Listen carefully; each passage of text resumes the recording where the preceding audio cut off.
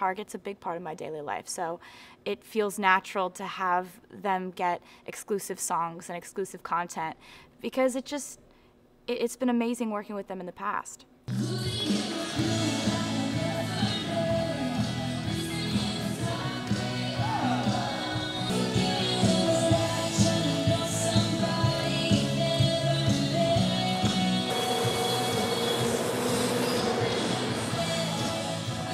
The album Red is something that I've been working on for 2 years, and I called it Red because there's a song on the album about a relationship that is so intense, and it's intensely good, and it's intensely bad, and it's intensely hard to forget once it's gone. And I think those types of relationships are primarily the ones that inspired this album, so it felt really fitting.